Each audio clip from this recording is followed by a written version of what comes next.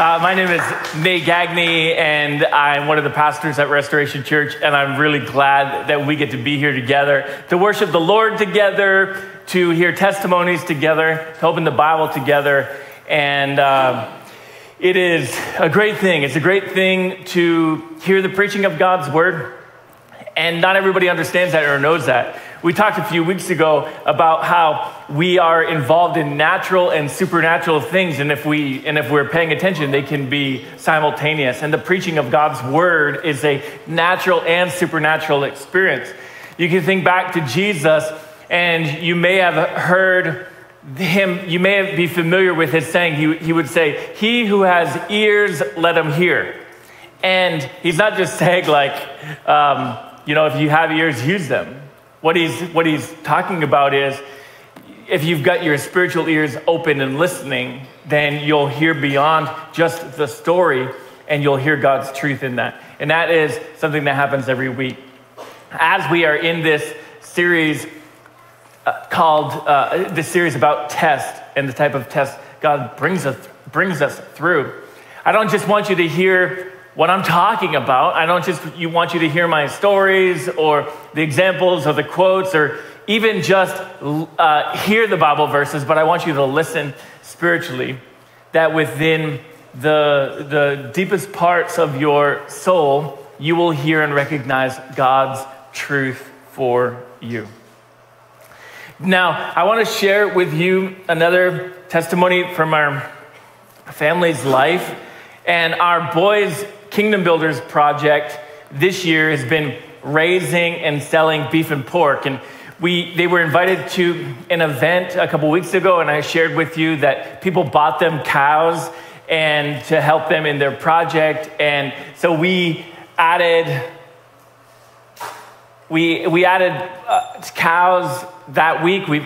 Some more cows are coming, and so we'll have 20 cows, I think, at our house. Some of them showing up pregnant, and which is a great thing. It was a great blessing to us, and definitely an inspiration to the boys as they recognize, as they put God first.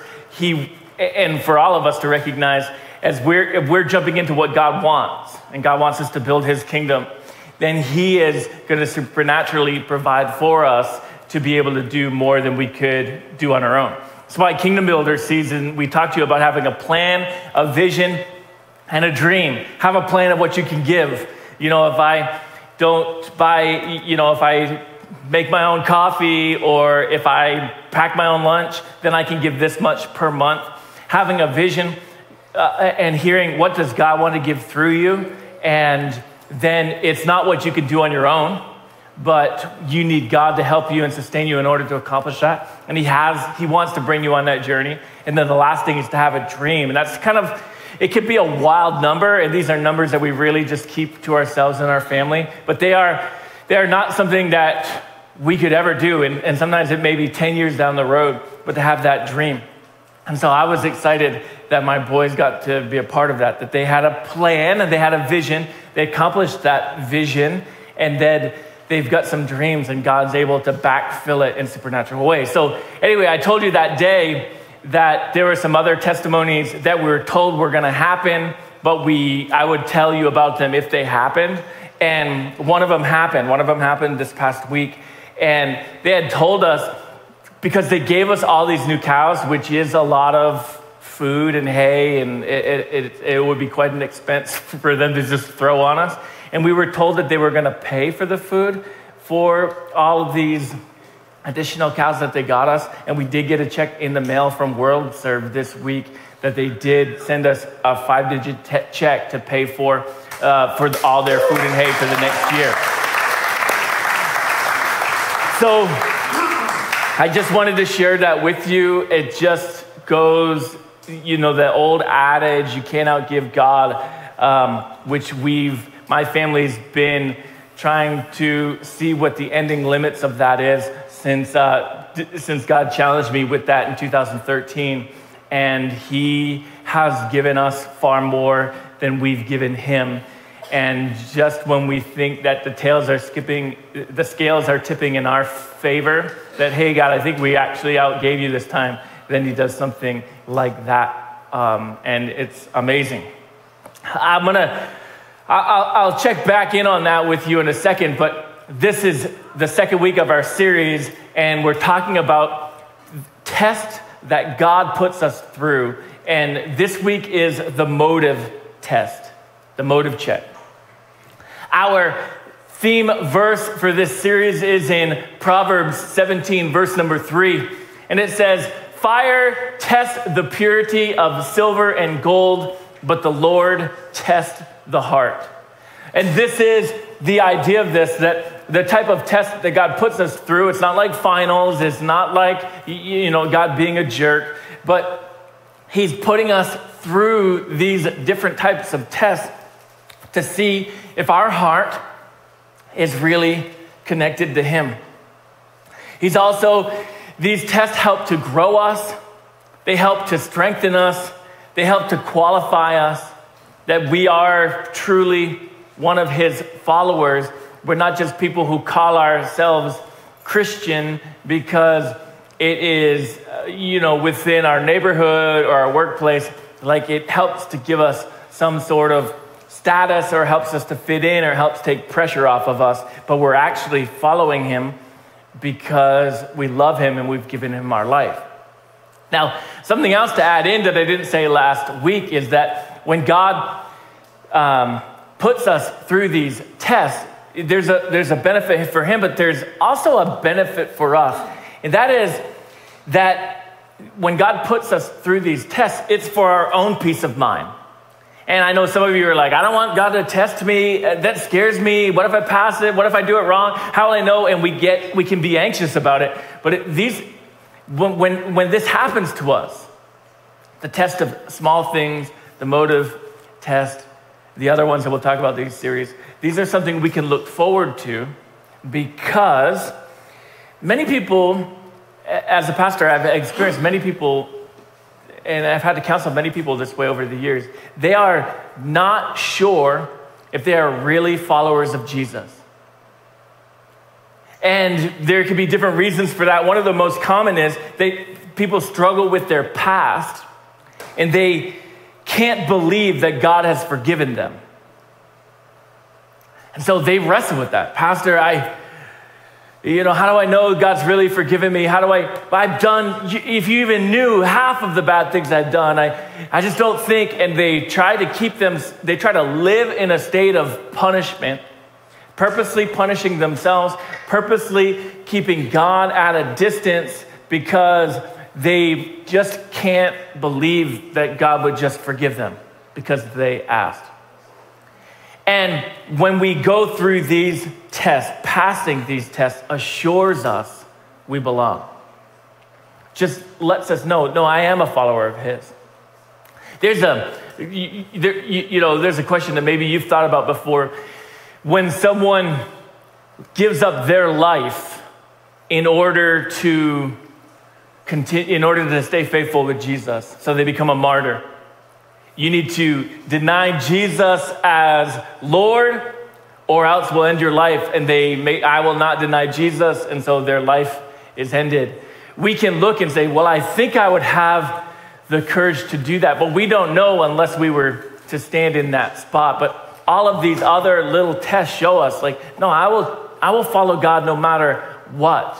I will obey God no matter what. I will walk with God through anything. And even though they're little tests, they help build our faith. They help us to know that we're not following him because it's convenient. We're following him because he is Lord. Now, as we talk about the motive test, as my family, as we give, one of the things we have conversations about is to make sure our motives are right. And so the boys had gotten invited to Missouri, and they were guests of honor, and our conversations were before, guys, why are you giving? This is why we're giving. Okay, you're going to be honored here, but it is not about the honor. They're going to pull you up on stage. People are going to clap for you, but you got to remember, it's not about that. And we're talking and teaching them through their own motives, and I'm talking and teaching myself also through these own motives. to recognize and remember why we are giving and to never forget that. That's an important thing, right? What are we doing? We're trying to make sure we pass the motive test. Now, I share openly with you about what my family gives, our tithing, our Kingdom Builders goals, the things we've accomplished about Kingdom Builders. And I want to share with you a scripture that potentially is showing that I've done something in huge error. All right, so you may have heard this verse, and we're going to look it up for you. It's in Matthew chapter 6. And you can go ahead and turn there even as I read the scripture, because we'll be in Matthew chapter 6, this message. But the scripture, and this is Jesus teaching in verse number 3. He says, when you give to someone in need, don't let your left hand know what your right hand is doing. And certainly, as I've stood before you and before the church, there's been times when I've said, hey, this is what we did last year. This is a percentage of our household income that we've gave. This is our goal to give this year. Hey, we accomplished the goal that we said we were going to give, and I've done that to you. And the question that we'll look at is, one, am I wrong to do that at all? And the answer to that is about motive. It is about motive. And you can't, and here's a big thing that's going to free you. You are not the person to judge another person's motives or intentions. You cannot do that. There's no way for you to understand and know that. So the big thing for all of us is to stop determining what another person's motives or intentions are. But the thing we can judge and the thing we can evaluate is their fruit and is their actions. This is something that if we judged less on intention and more on action, we would be free. You probably would have been saved yourself from 5 or 10 bad dating relationships if you judged based on the fruit of their life and less on their intentions. You would have ended a lot of relationships sooner if you were judging based on their actions and not on their intentions. This is something that but God, because he's perfect, because he knows you, because he knows me, we cannot hide our intentions from him. Now, Matthew chapter 6, which is the verse that you're opened up to. Matthew chapter 6, this is the hometown of the hypocrites. Matthew chapter 6, this is where the hypocrites live. Because he's giving us 3 different examples of people who are acting godly and showing and posturing themselves as godly, but they are failing the motive test. Every single one of them. I just talked about giving. And he's saying, hey, don't let your left hand know what your right hand is giving. When you're giving to the poor, you shouldn't be shouting and telling people that. And there's this question, who are you trying to impress? If we're giving to help people, why are you trying to impress people? The second thing here in Matthew chapter 6 is about prayer. When you pray, don't be like hypocrites, for they love to stand praying in the synagogues and on the street corners to be seen by others. And it's a motive when you're praying, who are you trying to impress? Or whose attention are you trying to gain? And this is something to be very aware of. Teenagers, listen to me for a second, all right? And you're not the only ones who do this, but when you go to summer camp and people are at the front of the auditorium and they're worshiping the Lord, you'll feel a temptation I want to raise my hand so that guy sees me. I want to raise my hand so that girl sees me. Right? And it has nothing to do with God. You're not trying to gain the attention of God. You're trying to gain the attention of someone else in the room. Listen, we do that. We do that. All right? People in the room do that. On Sunday mornings, we do that. Sometimes if someone comes in and their motive is nefarious, their motive is demonic, what they'll try to do is posture themselves as spiritual. Because if they walk in and say, hey, Satan has sent me in here to divide and destroy your church, hopefully you'd be smart enough not to follow them. So the enemy doesn't work that way. So what does he do? He walks in and gets people to shout and gets people to build a crowd, get people to raise their hands. And then they suddenly begin to say, I'm just not sure the pastoral staff is as spiritual as I am. And they ask a question similar to that. All right, a little bit more, you're like, oh. And then they begin to now posture themselves as the most spiritual person in the room. I'll tell you what, the most spiritual people in the room are the most humble people in the room. And they're never drawing attention to themselves. They're always drawing attention to Jesus. And they're never trying to divide. They're always trying to encourage. They're always trying to build up. So when someone begins, who you say, this is my spiritual hero, but they begin to act in a way contrary to Scripture, you begin to say, oh, wait a minute, I think they're failing the motive test. And you judge their actions, not their intentions. And you begin to see their actions here are ungodly. Their actions here are to divide. Their actions here are to create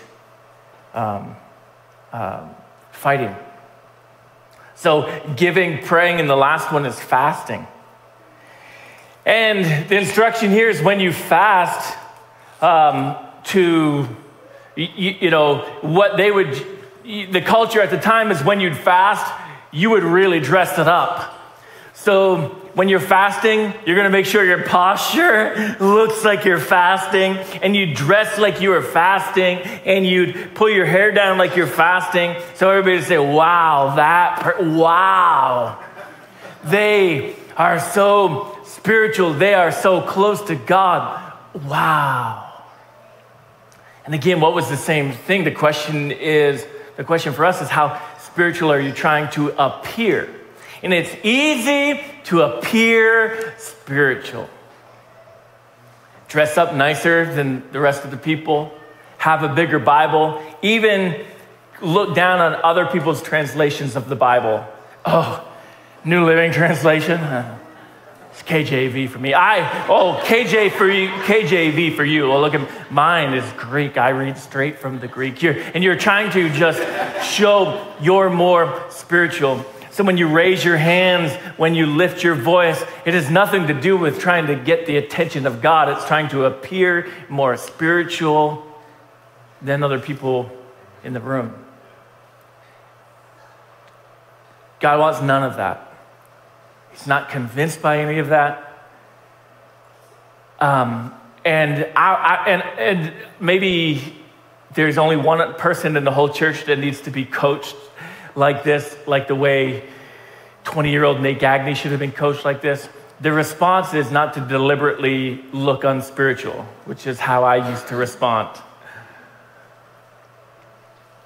One of my friends, when he worked at a church, and during communion one Sunday, he took out peanut butter and he put it on his communion bread and ate the communion. And he was trying a little bit too hard to just come against that communion is something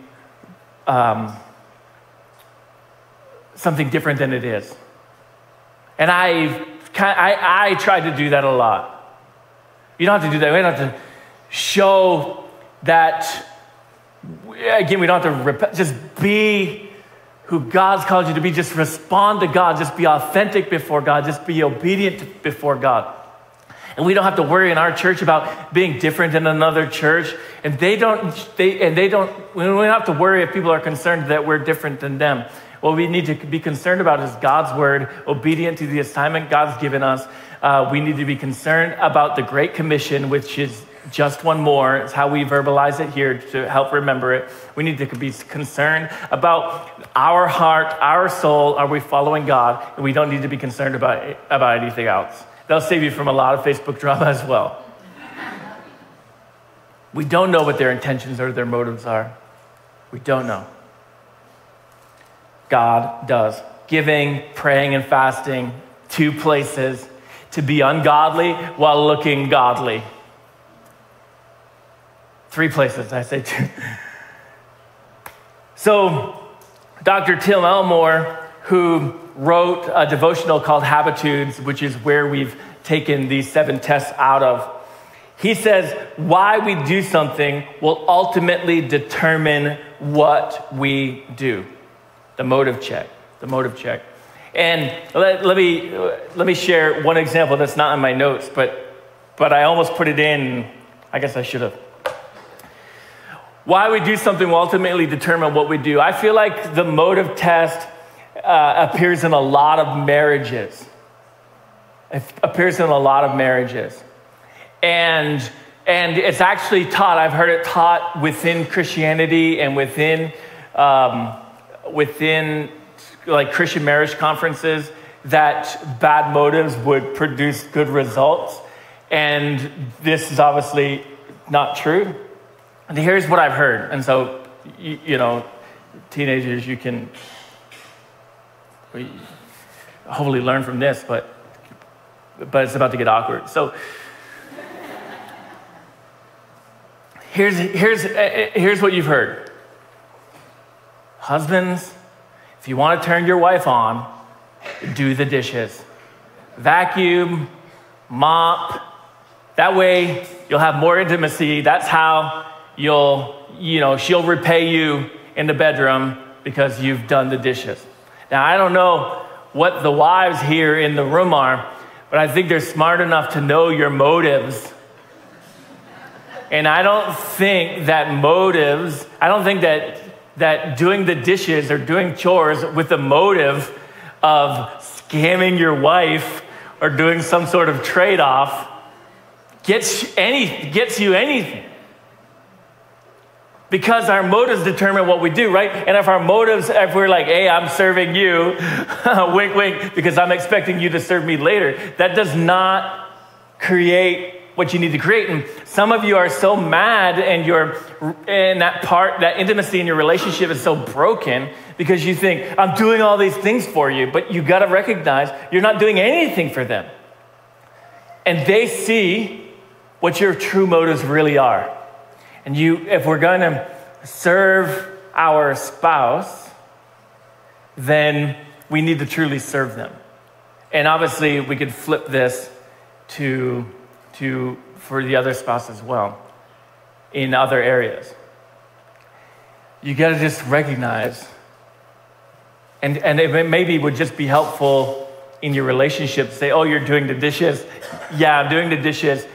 And this is what I'm hoping and praying will happen. All right, just be honest, and maybe they'd appreciate your honesty rather than you lying to them. So what is our response on this? What do we do? How do we pass the motive check?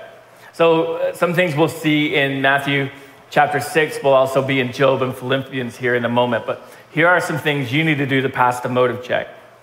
Number 1, you have to have a relationship with Jesus. And it's not going to start beyond there. You can come to church and dress up and carry a Bible and raise your hands and have all the answers to the Bible questions and shout amen, and you can do everything externally, but there's nothing external that gets us to heaven. There's no amount of religious activity that makes up for our sin. There's no amount of religious activity that gets us on Jesus's radar and says, hey, let's make an exception for this guy. He didn't follow me, but he was really pretty good. Nothing. It comes with following Jesus. That is the starting place for everything spiritual in our life. Jesus, I'm following you. I'm not following a doctrine. I'm not following a church leader. I'm not following culture. Jesus, I'm following you. Now let's look at Matthew chapter 6 again, and let's read verses 5 and 6. It says, when you pray, this is Jesus, when you pray, don't be like the hypocrites who love to pray publicly on street corners and in synagogues where everyone can see them. I tell you the truth, That is all the reward they will ever get. So stop right there. When you pray to impress others, that's the only thing you're going to get. God's not listening to that prayer. He's not moving heaven. He's not sending out angels. That's it. The attention you get in that room or the attention you get from that person is the only reward you will ever get. And Jesus says, but when you pray, go away by yourself, shut the door behind you, and pray to your Father in private. Then your Father, who sees everything, will reward you. Then your Father, who sees everything, will reward you. The point here is not that other people should never know you pray, or that our church, we should be, never raise our hands and never pray out loud. That's not the point. The point is to have a relationship with Jesus. That what's going on behind closed doors. I'm spending time with Jesus. I talk with him. I talk with his Father. I have a relationship with them. I listen to them. I spend time with them. That's what he's saying here. Have a relationship first. Have a relationship only. Like if there's only one thing you can have a relationship with him. Have a relationship with him. Now, in my relationship with my wife, if you pay attention, honestly, I can look like a pretty bad husband, a pretty bad dad, because if you go on Facebook, I hardly ever say Happy Mother's Day to my wife on Mother's Day. Sometimes if I do make a Valentine's Day post, I'll do it the next day or do it at midnight. Happy Son's Day. They've already got their reward. I'm their dad. I hardly ever post on that stuff, and it could look like, oh my word, poor Michelle. Her husband doesn't post. But listen, if she had to choose between being the husband I am to her the rest of the year or having a Facebook post, because certainly, and I'm not trying to hurt anybody, but we've all seen Facebook posts from people and they hate each other. Right? So what do we want? Do we want the outward, or do we want the behind the closed doors? Who is it really? Michelle, she's here in the front row. Which would you rather have? Both. Well,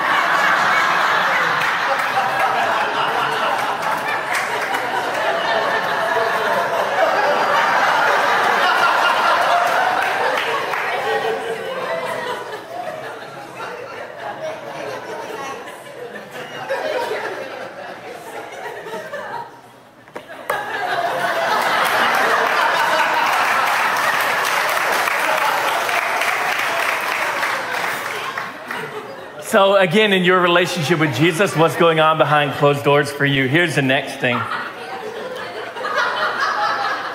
Pursue Jesus and not his benefits. Pursue Jesus and not his benefits. Famous, the most studied and probably misunderstood, but an entire book of the Bible is talking about the life of Job. And we're not going to go into all the theological intricacies of this, but I want to read to you Job chapter 1, verses 9 through 11. This is a conversation between Satan and God. We don't believe that this is a parable. We believe that this is an account of a true story. And so here's what happens in verse number 9. Satan replies to the Lord, "Yes, but Job has good reason to fear God." So let's talk about, just to give a little background story, you may not be familiar with Job is. Job was the guy who served God. And he was immensely blessed by God. If he were here in the room, we would already, this guy has more than all of us. He probably had more than all of us combined. He was immensely wealthy, immensely blessed. His life was very, very good. And Satan's challenging God on this. Yeah, he follows you. But of course he follows you. Look at every good thing he has in his life. So continue to the next verse. He says, "You've always put a wall of protection around him and his home and his property. You have made him prosper in everything he does. Look how rich he is. But reach out and take away everything he has, and he will surely curse you to his face. And so Satan's challenging God on Job's motives. His motives aren't actually for you, God. He just figured out that you're where the wealth is. He's figured out that if he acknowledges you, then he can have everything he wants. Take it all away, and you know what's going to happen? He'll be cursing you as much as he'll be cursing you as much. Who swears a lot in their music as much as Nicki Minaj?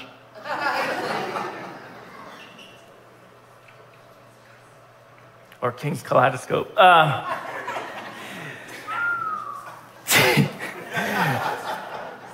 So the end of the story is God took everything. And Job never cursed him. Not once. He didn't understand. He wasn't happy. It was not easy. He was broken. He was mourning. But he followed God. And we have a motive test. Because we are blessed. We are richer than the majority of the world. Our teenagers, we shared about this a few weeks ago, they were the richest people in that church we were at that day. But if it was taken away, would you still follow? If it was taken away, would you still believe? And Job did. And everything was restored. And God was showing him, and he was showing Satan, he was showing us that those who follow me, they're going to follow me. And may we never go through a test like that, but if we do, what is our motive? Pursue him, church. Don't pursue his benefits. He has benefits for us. Oh, does he have benefits for us? But pursue him first. And just a little, can I break off this and give some fatherly dating advice? Would you be open to that?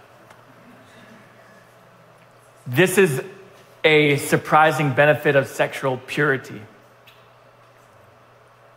Because when you're not fooling around with each other, but you're maintaining purity in your dating relationship until marriage, then you walk into that marriage knowing this person actually loves me for me. It's a surprising strength and a benefit to even your dating relationship. You're concerned about them having cheated on you or cheating on you. I mean, it becomes a great foundation pillar to your relationship. And just let me be a dad there for a second for you. Here's the last thing, and band, you guys can come up. It is to know your own motivations.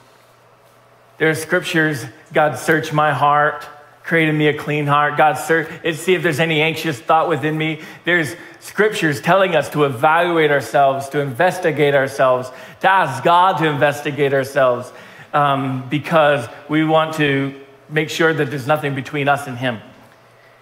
You've got to know your motivations. Why are you really doing something? Why are you really raising your hands at summer camp? Why are you really bringing your Bible to church? And please bring your Bible to church. Why are you really doing these things? Why are you really serving? Why are you really tithing? Is it because you have a relationship with Jesus? Is it because you're pursuing him? Or is it because you have another motivation? Now, we are not perfect people, and what can happen is we have wrong motivations and right motivations simultaneously. And we don't want to pretend that that's not happening. But let me read you this scripture, which has unfortunately been a life verse for me. Philippians 2, verse 3. Don't be selfish. Don't try to impress others. Pray that all the time. Be humble, thinking of others as better than yourselves. Another scripture Or that same verse in another translation says, do nothing out of selfish ambition or vain conceit. Do nothing out of selfish ambition or vain conceit. Now, many of us are ambitious people. If you're a business owner, you're ambitious. As a pastor, I'm ambitious. But ambition is not a bad thing. Selfish ambition is a bad thing. There's a guy in history, Salmon P. Chase. He was born in Cornish, New Hampshire. He graduated from Dartmouth, and he found himself on Abraham Lincoln's cabinet as head of the Treasury. It is his face that's on the $10,000 bill, if you ever want to put one of those in the offering. He's an unknown guy, but yet he was a big part of how we were able to win the Civil War, actually. He was a selfishly ambitious guy. And Abraham Lincoln knew of it, and his cabinet knew of it, but while he was serving Abraham Lincoln, he was also cultivating and created a following so he could run for president at Abraham Lincoln's second term. He wanted to go up against his leader and go up against Abraham Lincoln and keep Abraham Lincoln from running a second term, or from serving a second term. Eventually it didn't happen. It kind of all fell through, and Abraham Lincoln knew it along, which is kind of one of the amazing features of his life, that he let even those who were in opposition of him serve with him for the good of the country. But he had a letter written to him. There was a lady that he had built friendship with, and so they would write letters every once in a while. And in one of her letters, she said this to him. She says, ambition makes us the god of our own idolatry. Another scripture, another quote about Salmon P. Chase that someone else wrote about him is, the only problem with Chase is that theologically he thinks there are 4 people in the Trinity. And what that meant was he considered himself next to God. And his selfish ambition, even though he made great contributions, his selfish ambition is one of the things we most recognize him for and remember him for. How he was always trying to posture himself above people and put himself above people, thinking himself above people, as opposed to Abraham Lincoln, whose name you know, who continually served, set aside what was best for him to serve his country and to help his country. Do nothing out of selfish ambition or vain conceit. And here's what I do, and I've told many of you guys this in counseling sessions. I have ambition that tends to be selfish. And I'm just honest with God. And so when I pray, I'll pray, God, I just pray for the church. I pray for the church to grow. I pray for the church to grow. I want to reach just one more. The testimonies we had, 18 water baptisms last week. God, give us hundreds more.